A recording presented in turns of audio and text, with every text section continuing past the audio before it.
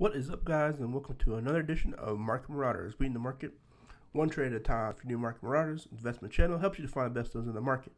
Welcome. So, yes, you heard the title right. Yes, that is correct. So you may be saying, how did I do it? How have I pulled it off? So I will explain that in this video. So basically, giving some background, I wanted to make a portfolio that could basically pay me every single week or multiple times during the month, some way to subsidize my income. Did a whole bunch of research on it, and if you're interested, I will link the portfolio down below. So if you want to start investing in it, you will have to, take all the legwork out of there for you, and just go and download this M1 Finance, which is what I'm using, and then you can go and get your own portfolio yourself. So once you download M1, you can click the link for the shared portfolio, and then you'll have the portfolio itself, and all you have to do is fund it. So with that out the way, see how I started making it. That is going to be using dividends. So for those who are new to investing, dividends is basically a way where you can subsidize your income, a way to find passive income, and to get all of those paychecks per month.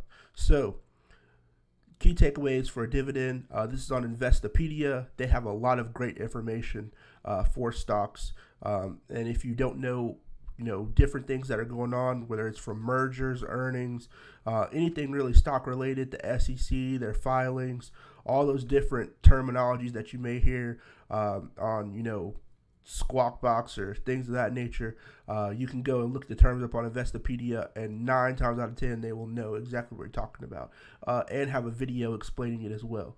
So some key takeaways on what dividends are. Dividend is a distribution of some of the company's earnings to a class of shareholders, which is me. It's determined by the company's board of directors. Dividends are payments made by publicly listed companies as a reward to investors for putting their money into the venture. Announcement of dividend payouts are generally accompanied by a proportional increase or decrease in the company's stock price. So dividends are great. It's a great way for you to grow your portfolio. Just sit it and forget it, which I know everybody would love to do. So without further ado, let's jump into the portfolio. So this is my M1 portfolio. So I only got, $5,461.96 at the time of this video, but my return is 28.39%, which to me is pretty good. If you're not familiar with what M1 is, it's an investing platform just like Robinhood or Webull or Fidelity or all the other ones out there. But what I like about M1 is you can buy partial shares of stocks and grow your account that way. So let's break down this portfolio, which I'll have linked in the description down below. So first I have telecommunications. So if we jump into the telecommunications side, we see that I have AT&T, General Electric, Ericsson, Qualcomm, Nokia, Corning, Broadcom, Apple, Marvel, Skyworks. So let's go back. If we go into, I have a 25 plus year gainers and S&P 500 aristocrats. So let's go into that section. That's going to be Caterpillar, Lowe's, ADM for Archer Daniels, Midland Company, Emerson, Nucor Corp, Raytheon, Appvine, and Cardinal Health. So let's go back. Got the dogs of the Dow. So if you're not familiar with any of these terminologies, you can just go look them up, Dividend Aristocrats. I have a video talking about dividends and a small course that goes over this exact portfolio, which you can check on my video playlists. So Coca-Cola, ExxonMobil, JP Morgan, Verizon, Pfizer, Cisco, IBM, Chevron. And you may be saying, man, why do you have so many dividend stocks? Because I want to diversify my portfolio and extremely diversify it. So, you may see some repeats on here, but that's okay. Investing is investing, and there are not that many repeats on here. So going to 3M, we have 3M, Centis, Albemarle Corp, PPG, Air Products and Chemicals, Leggett and Pratt, P&G, Abbott Laboratories, Hormel Food, Abvine Incorporated, Cardinal Health again, Becton Dixon, and Walgreens. So, household names. These aren't, extraordinarily different names. If we go to the Aristocrat and Top 10 section, got Walmart, Colgate, Clorox, Kimberly-Clark, Meekson Corporation, Aflac, Johnson & Johnson, and CVS Health. Then we go to Avid Ultra Aggressive. So if you want to just do the Ultra Aggressive section just itself, when you start M1, if you make an M1 section, Ultra Aggressive is like one of the ones that you can choose from. So I added it as part of my pie, which are just these large ETFs. So these ETFs actually have a lot of different stocks in them. So you may be saying, it's kind of overkill to have a bunch of stocks that you pick on your own and then have an ETF with a whole bunch of stocks in it. No, it's not overkill. To me, this is what I call my base, or this is kind of the floor, even though it's not, funded, too highly, as well as weighted in my portfolio. I think it's kind of a good foundation for your portfolio. So, if all hell breaks loose, dump money directly into this, because these are, people have their 401ks, or if you sign up for a 401k with your company, you're going to look at stocks or ETFs that are like this. So you're going to see VOO, or you're going to see VEA, or VB, or VO, or VWO. These are things you're going to see when they ask you to choose the fund that you want to basically choose for your 401k. So these, what I'll call my basis for their portfolio. So this is, the foundation. So portfolio basically is like a house, in my opinion. So that's the way I treated it. So going back, we got monthly dividends. So these are companies that pay monthly. We got Realty Income, Gladstone Corporation, Sons, which is Solar Capital, Solar Senior Capital, Whitestone REIT. And if you're not familiar with the REIT, it's a real estate investment trust. So all these companies pay monthly. Capita Finance Corporation, SCM, which is Stella's Capital, Shaw Communications Incorporated, Gladstone Commercial Corporation, Gladstone Land Corporation, AG&C Investment, Prospect Capital, Main Street Capital, LTC Properties, and EPR Properties. So why do I have a monthly section in here? Because I want to use the monthly portion to grow the rest of it. So if all else fails, I will have money that comes in every single month for this portfolio, which you'll see when I break down the actual distribution of the funds. So next we have growth. These stocks actually do not pay dividends except for Apple. So these are just growth stocks, stocks that, every YouTube channel you see in finance will talk about one of these four stocks. I mean, there are whole YouTube channels that talk about Tesla. They're, every product reviewer is reviewing the latest iPhone, and everyone's talking about Jeff Bezos. That's basically been all of 2020. Started off by everyone talking about Bill Gates, which is Microsoft. These four companies, have been the source of majority of the news for 2020 in one way or another. Starting off with Jeff Bezos making ridiculous amounts of money, Bill Gates, talking about a vaccine, Apple with their iPhone release, and Tesla with Battery Day and all the developments that they had. This, I should change the name of this to 2020 Fund. So that's basically why I have them on here, because I think these are going to continue to grow forever.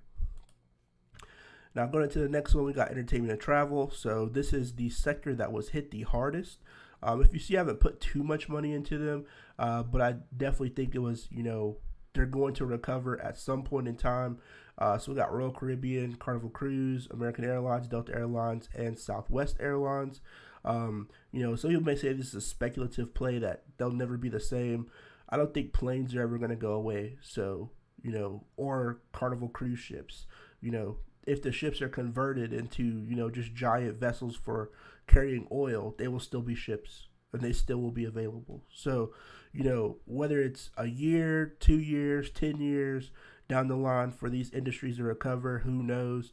But I think they will eventually recover, and you'll benefit from having them in your portfolio and buying them for cheap. So next we got REITs, which is the real estate Income Trust. And then we have IIPR, Innovative Industrial Properties, which is a very interesting company. It is actually a cannabis company, so look it up. But they do pay monthly. We got Equinix, Crown Castle International, Digital Realty Trust, Stag, Ventus, American Tower, Cyrus One, Alexandria Real Estate, Equities, and Gladstone Land Corporation. So going to the last one, we got fast food, which is more realistic because everybody eats out. I mean, even during the pandemic, people eat out. So, you got to have some of those in there. McDonald's, Darden Restaurants, Restaurant Brands. So this is the company that owns Burger King and Popeyes. I think this is the company that has Olive Garden and some other good restaurants that are, kind of struggling at the current moment, but some of them are opening back up. Starbucks, everybody knows that. Yum Brands, which is responsible for KFC, Taco Bell. So those two, and Domino's Pizza. And Domino's Pizza, to me, is the world's largest pizza delivery chain. So had to add that on there because everyone loves pizza.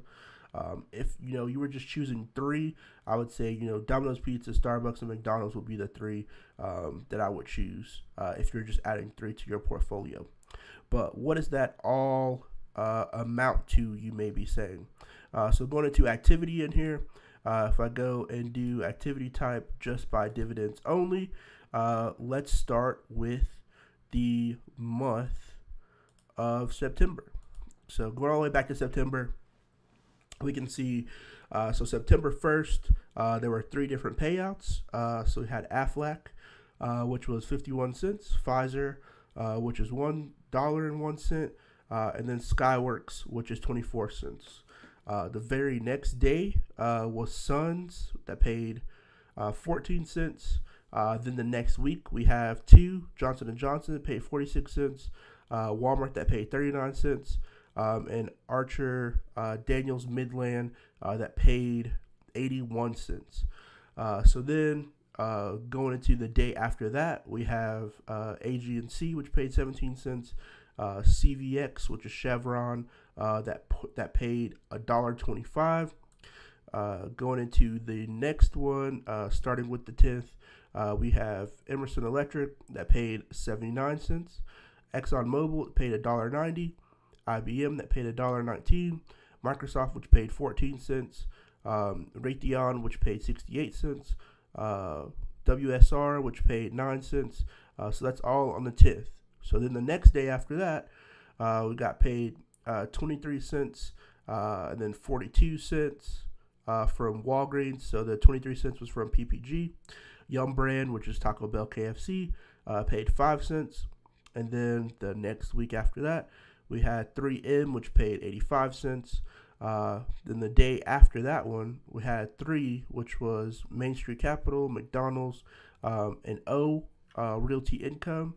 And O paid 6 cents, McDonald's paid 39 cents, and Main paid 10 cents.